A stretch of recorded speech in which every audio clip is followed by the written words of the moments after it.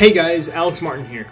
So as of the recording of this video, we are, fake watch, 46 and a half hours away from the landing of Perseverance and Ingenuity, the Mars 2020 mission from NASA. This mission launched back on July 30th, carrying the Perseverance rover and the Ingenuity helicopter. Ingenuity is the very first of its kind, the first powered flight vehicle to ever be sent to another planet. Their destination is Jezero Crater, an ancient lake on Mars that was fed by a river delta. If you know anything about this guy behind me, his name is Zero, and yes, his nickname, Zero, comes from Jezero Crater. The goal of the Perseverance mission is to search for signs of ancient fossilized life that may have resided in the river, the delta, or the Jezero Crater itself. But for the Ingenuity helicopter, it's the first of its kind, so this will just be a test flight. Because the atmosphere on Mars is 100 times less dense than that on Earth, it's going to take a lot more force to actually lift up the Ingenuity helicopter. The helicopter itself will have to be spinning at 6,000 RPM,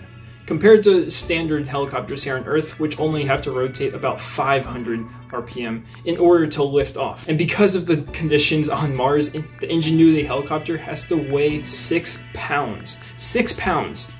And has to spin at 6,000 RPM just to lift off the surface of Mars. So while we're not going to be putting humans in helicopters on Mars just yet, this is a vital first step toward getting powered flight as a resource to explore Mars in the future. Perseverance and Ingenuity are joining two other missions that just reached Mars last week. We had the UAE's Hope orbiter, which reached Mars's orbit and will be studying Mars from above. It's the UAE's first historic mission to Mars. The other spacecraft that reached Mars orbit recently was China's Tianwen-1 mission.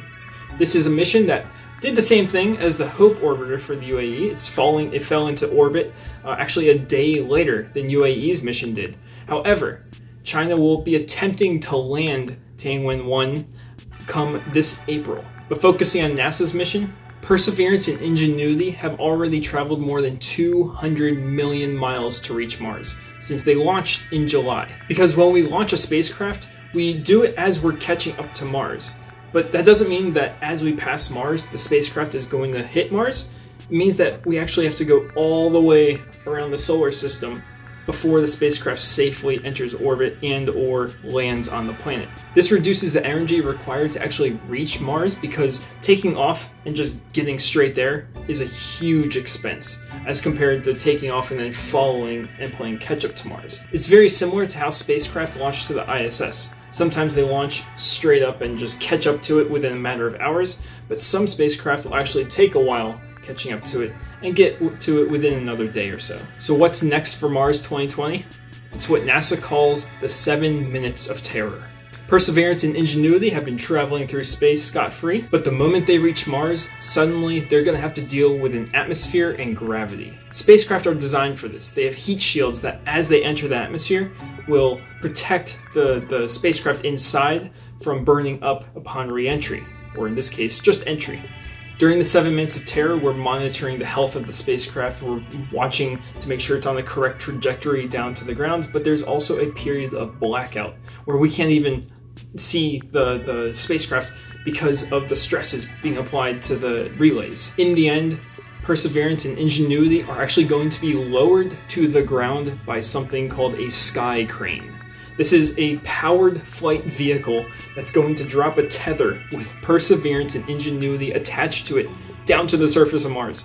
There's so much that could go wrong here, but if it works, which it would be the second time because the Curiosity rover did the same thing, it's just going to be awesome because then we're going to have yet another rover and the first helicopter on the surface of Mars. So make sure you tune in to NASA's live feeds, which will be starting on Thursday at around 3:15 p.m. EST through JPL. The actual landing is going to take place at around 3:55 p.m. EST. And then later that night, if you have clear skies, when the sun sets, look straight up.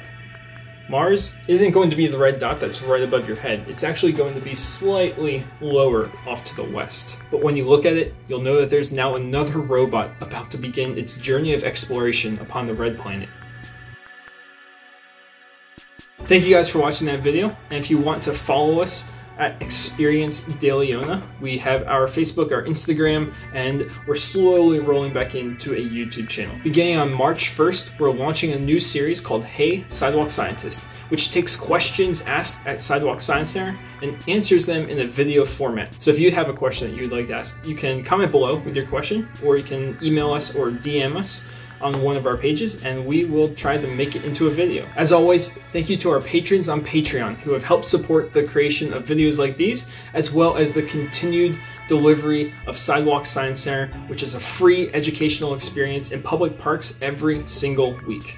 We've been running Sidewalk Science Center in public parks for free for 2.5 years now. And in that time, we've also created science kits and developed other programs to help increase accessibility to educational resources in local communities. If you'd like to support our mission, you can go over to patreon.com/Experience De Leona. And for every $5 pledge that we receive, we are donating one free science kit to a participant at Sidewalk Science Center. Thank you guys again, and I'll see you in the next video. And so will Zero.